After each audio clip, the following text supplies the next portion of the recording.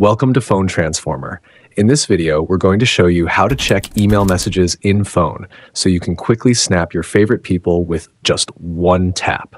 Let's get started. Step 1. First, take your Android phone and open the Gmail app. It usually comes pre-installed on most Android devices. Make sure you're signed in with the correct Google account that you use for emails.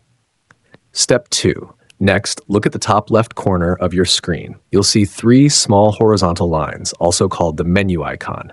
Tap on that to open the main navigation menu of the Gmail app. Step 3. Once the menu opens, scroll down until you find the option called All Mail. This section shows all your emails, whether they're in the inbox, archived, or labeled. Tap on it to see the full list of your messages. Step 4. Now to make sure you're seeing the most recent emails, swipe down on the screen to refresh the page. This will load any new messages that haven't appeared yet. Once you see the email you want to check, simply tap on it to open it. Step 5. Inside the email, you'll be able to read the full message content, including the subject, sender details, and message body. If there's an attachment included, like a photo or a document, you'll see it at the bottom of the email.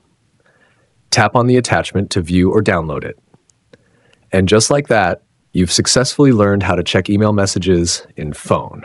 It's quick, simple, and super handy when you're on the go. Thanks for watching, and please subscribe to the channel.